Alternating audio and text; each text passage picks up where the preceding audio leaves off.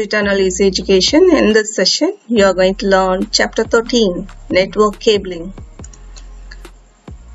Content of this video is types of networks. So there are 6 types of network cables. One is coaxial, twisted, fiber, USB, serial and parallel, and Ethernet. Among the 6, in the previous video you have learned coaxial, twisted pair and fiber optics. So in this video you are going to learn USB cables, serial and parallel cables, Ethernet cables. USB cable. The full form, Universal Serial Bus, are used to connect keyboard, mouse and other peripheral devices. But there are some special network devices used to connect the internet through the USB called dongles. So this is the dongle. It's look like a pen drive, but easily it can use to connect with the internet. I hope many of the students are using this type. The dongle is a small peripheral device which has a compatible of mobile broadband with a slim slot in it. That means previously it was a modem, big device, but it is a very small compact device nowadays. Connects the internet and acts as a modem to the computer. So these are some varieties in the USB cable. It is said to be A, this is B type, and the micro B type. This is micro USB, this is mini USB. So you have using the charger cable along with the cable for the mobile. So each mobile also having different type. So these are the types of USB cables.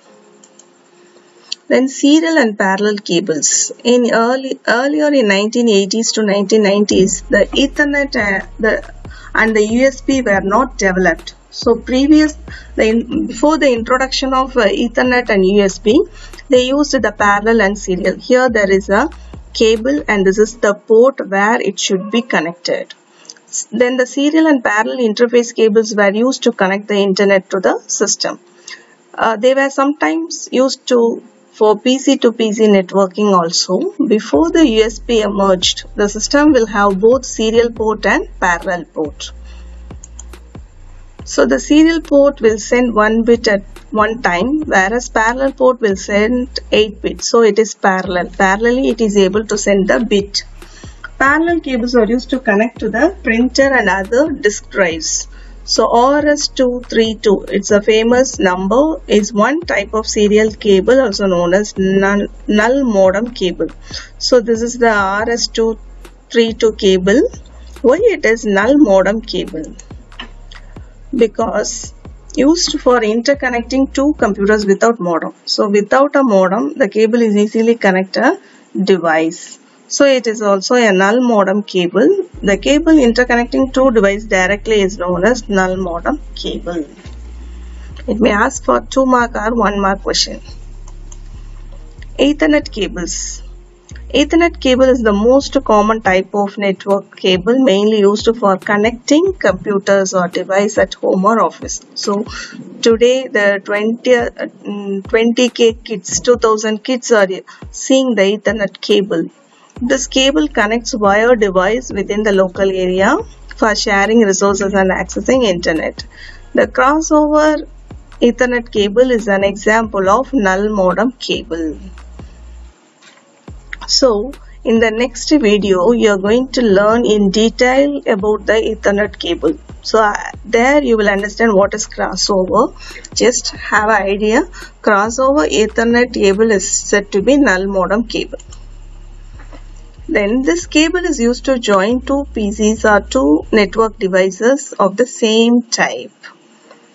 So this cable is to a sophisticated Ethernet cable used to connect the internet to the system. So this is the Ethernet cable. This cable works at a speed of 10 gigabytes per second. Ethernet crossover cable is identical on both ends. That means it looks similar at the both ends.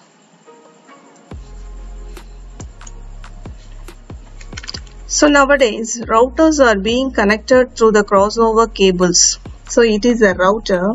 So the router can be connected with a modem and many devices.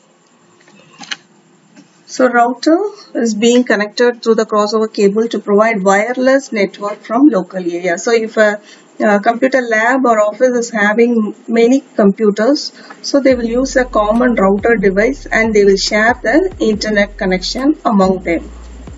So we have learned three things. One is USB, another one is serial and parallel, and another one is Ethernet cable in this video. That's all for this video. Thank you. Have a good day.